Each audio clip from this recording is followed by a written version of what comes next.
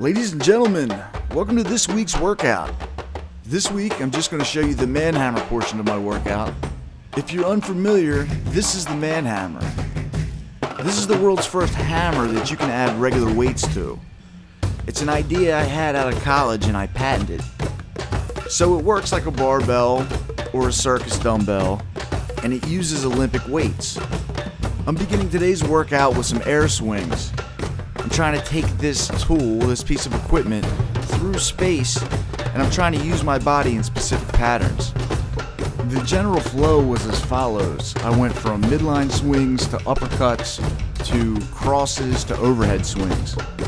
This loose design was so that I could activate my spine, then warm up my shoulders, and then get my overhead position opened up and ready to go. After a good warm-up, I like to hop right into my heaviest stuff. Now this is a personal philosophy. This is the way I would work out if I was using a regular barbell. And you are welcome to do what works for you and what matches your goals. We're not here to tell you how to work out. We're just here to show you the ManHammer.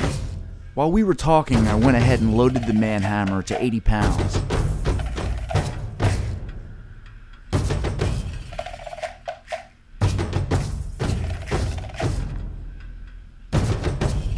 The ManHammer swing starts with a balanced foot position. You gotta have control over moving your balance from your front foot to your back foot to your front foot.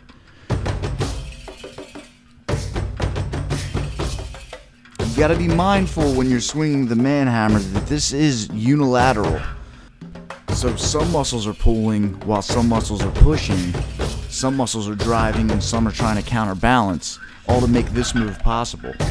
This move and the ManHammer in general is a hell of a core workout because the entire thing relies on your ability to create stability in your core and your abs. It's a hell of a way to train your core. To train good spine position. All while getting your cardio workout in.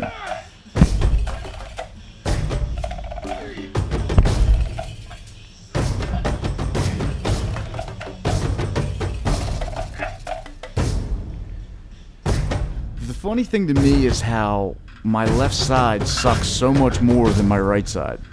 My right side I feel like I can stroke the hammer and deliver power all the way through. The left side still I feel a little bit funky with. The fucked up part is I'm left-handed. I make it through, but it's ugly. And I don't recommend this at home. I recommend you practice good form.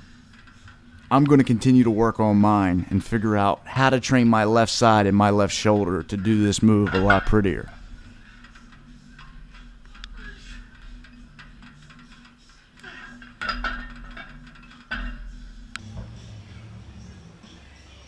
I'm going to continue this workout focusing on my shoulders. I'm going to add a little more weight and I'm going to choke press next. The choke press is a unique lift that you can do with the ManHammer. It's something that we came up with, and it has a lot of benefit in your shoulder, your arms, your upper body, your thoracic spine, your core, your grip.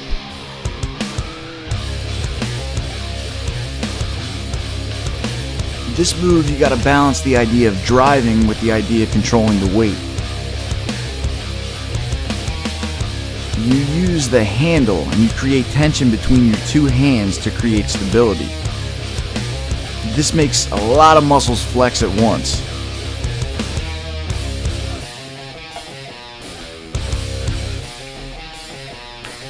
If you've never done any type of move like this, I would try doing this with just the hammer by itself.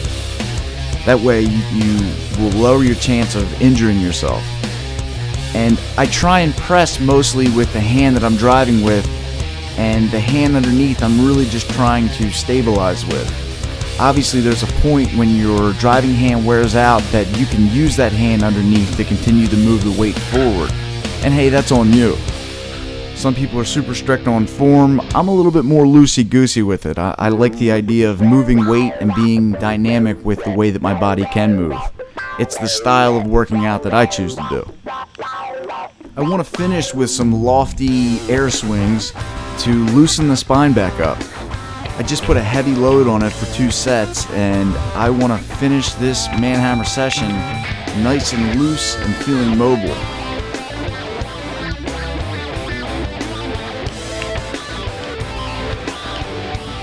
I'm calling this one a midline swing. I'm keeping it right at that area at your hips where you're your strongest. I'm just rolling my shoulders back and forth around my spine. I'm trying to keep a nice stable position with my arms.